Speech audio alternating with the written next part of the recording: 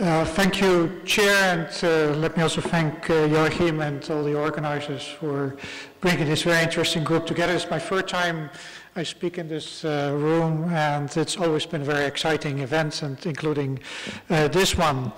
I prepared a flashy presentation, but since the light will be dimmed and it's late in the afternoon, I'll skip that part so you all can stay awake. I would like to, before I start with making 5 key points, also I'd like to share the reflection on what's in the title of this session, systemic and market-based approaches, which sound very good, but I think it's important to reflect upon that they don't necessarily go easily together in symbiosis, since market actors typically don't care about systemic issues, since the issue we're talking about, which is food loss and waste, if it's very significant, is an expression of market failure. So the question is, and that's where the solutions may become complex, and it will be part of my conclusions, is that there may be very simple solutions to reducing food loss, but getting them to work, that's where it becomes complex. So that's important to bear in mind, although I do agree that we need both, but it's important to go to the details. So as I said, I will have 5 key points to make. The first is reiterating a point that has already been made time and time and again, but I cannot underline. It's important, but also there are some refinements to make. First is on the metrics. So we need to have more refined metrics from our own research on food losses. So basically the focus of our work is on food losses in the first stages of the value chain. The findings we find is that food losses can be very substantial, where we've done analysis across the value chain from the farm level to middlemen, logistics, transporters onto processors and wholesale, excluding retail. But it can vary between 6 and 26%, meaning it's very heterogeneous both across contexts and across types of production, which means there's a lot of the things and solutions we can come up with also have to be context specific. The second finding from this metrics, because it includes not just the quantities lost, but it's also measurement of the quality lost, and what we find is the more substantial part are in the quality losses. So if we just look at quantities lost, we may miss the point in most cases. Third finding from that is that most of the losses occur at the farm level, about 60 to 80% in the cases we've studied. So again, I won't generalize, but across major staple crops in 9 or 10 countries where we've done this, that's what we find. And lastly, since we take account of quality loss, it means that food loss doesn't mean the food is not used. It may be damaged, it may be used for animal feed, so it doesn't necessarily represent a full economic loss to farmers or to other food chain actors. Or it may also, and then it will still be labeled as food loss according to FAO's definition, it may also mean that damaged food enters into human consumption, and that it may be damaging to human health, like aflatoxin in maize, or damaged milk, spoiled milk, and so on and so forth. I could say more about it, but clearly the agenda there is we need specific measurement across the value chain that takes account of quantity and quality losses if we want to find useful solutions. Second finding, it also relates to the, or second point, relates to the metrics. As in the surveys we do, we not just try to identify how much gets lost, also why it gets lost. We ask the actors what are the reasons for losses.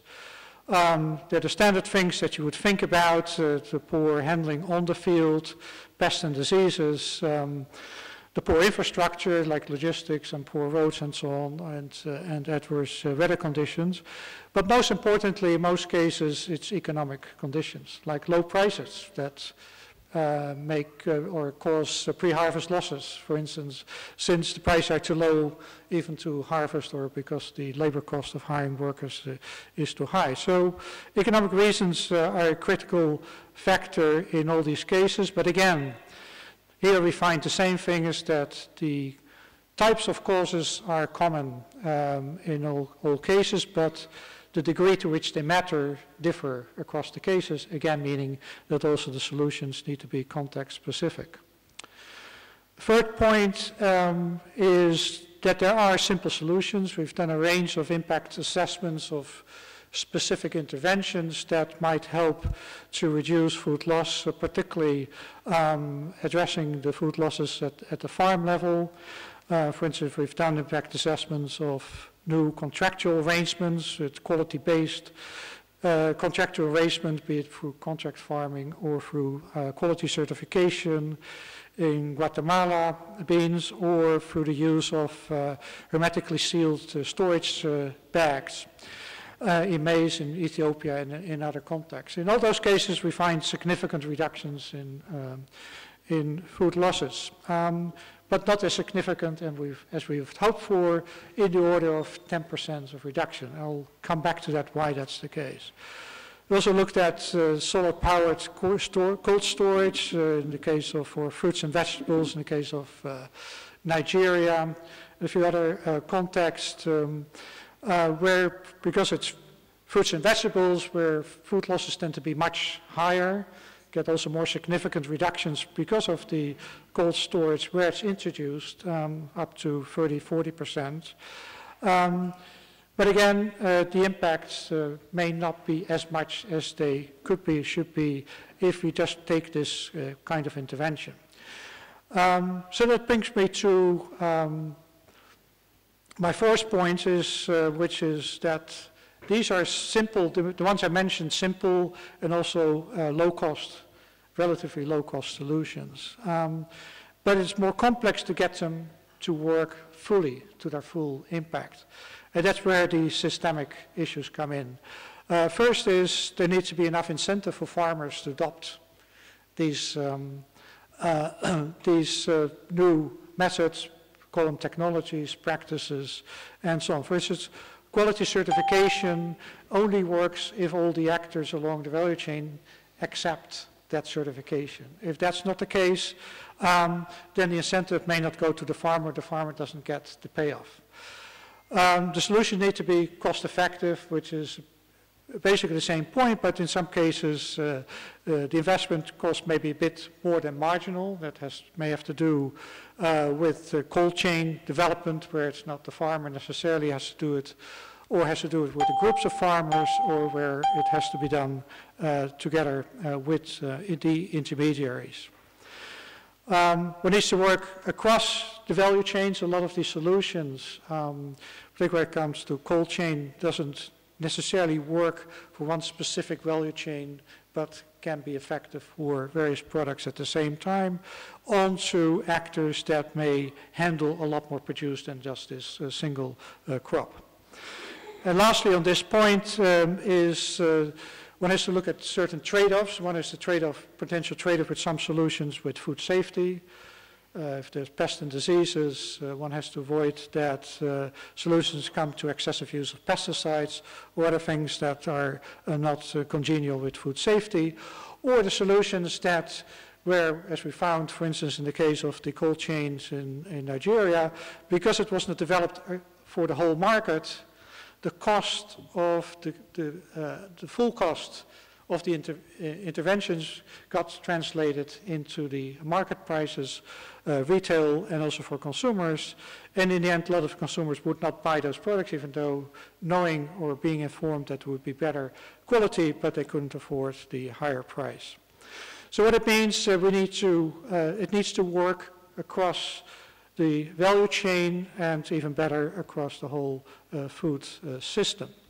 So that brings me to my last point, since I'm also running over my time, is that the The entry point can well be that we want to address food loss and waste, but it can never be the sole focus of the interventions and the approaches that we take.